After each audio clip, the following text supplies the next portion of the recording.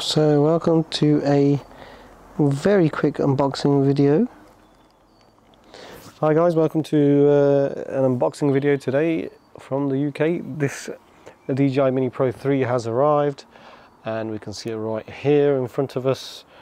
What have we got in the package? It is a DJI Mini 3 Pro and we're going to just have a look what came with it. So it's still got its tape on it. Let's see if we can get it off without a knife. Didn't think that one through. But this is your very run-of-the-mill basic test. And what have I gone and done? We're going to get through it. Yep. So we're in. So let's take the paper off. This is the 879, I believe it is, or 869 bundle. So it is not your entry-level cheap drone anymore like the other one used to be. This audio is also being recorded on the DJI mic, so you might get a lot of ambient noise because it's quite noisy outside with the birds and everything. So we've got a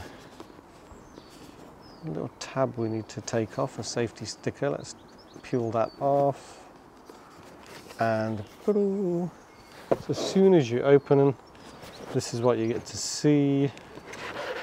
We've got the drone inside. I'll just put that to the side for a second. We've got a DJI Fly app sticker. Open this up and we've got the controller. The box is very small as well. We'll just put that to one side. Some silica gel and straight off into this little thing here. Let's have a look what's in here first. We have got a couple of extra props. Little screwdriver to put the props in with. USB-C to USB-C cable. Quick start guide. Warranty guide. Nobody is ever reading any of those. Well, you might. I can't remember the last time I read anything like that. So we'll start with the drone first. Sorry, you might see a bit of shaking, but this table is a bit wobbly today. Just check we're in focus. We are in focus. And that is the drone.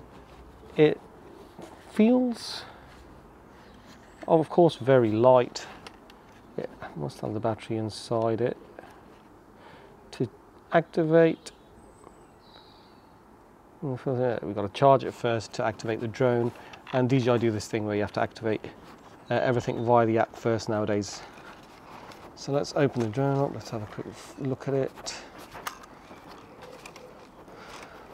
Got a little mark on the top there, like it's been used. There you go, it came off. Very nice drone. It is noticeably bigger than the Mini 2. It's got a much bigger footprint than the Mini 2, which I'd imagine was required to get the camera facing up, and also slightly bigger wingspan would give it a less whiny pitch. There's the camera gimbal. Remove before use. We will be doing all of that. Got to make sure it stays safe. All in all, that is a very nice looking drone. Moving on to controller. Got a bit of tape here. I'm shooting today on the A7S III. Not sure how the autofocus is doing because the sun is on the back of the screen, but we're just going to hope for the best. We've got a heatsink on the back of here by the looks of it. Buttons. Whoa, that is a extremely glossy screen. Really nice. Okay, there's a new design here that by the looks of it. Wow, they are absolutely tiny. So the little pins, I don't know if it's gonna be able to come that close. Yeah, these little screws here used to be quite big, you just screw them in. But these are absolutely tiny. I can imagine them, the thread going on those after a short amount of time. I may be wrong, but that's generally how screws work. It feels really nice. It doesn't feel plasticky. This feels like it's a got some rubber textile grip to it, which is really good. All in all, I'm very happy. And that was our very quick unboxing view of the DJI Pro 3, and my first gripe already just by having a look at it, there's no case or anything to take it around with, so you are essentially being forced to buy a case for it, which I don't particularly like in the price point. Next very short review will be of the DJI mic. Got a couple of gripes with that as well. Thank you for watching. Take care.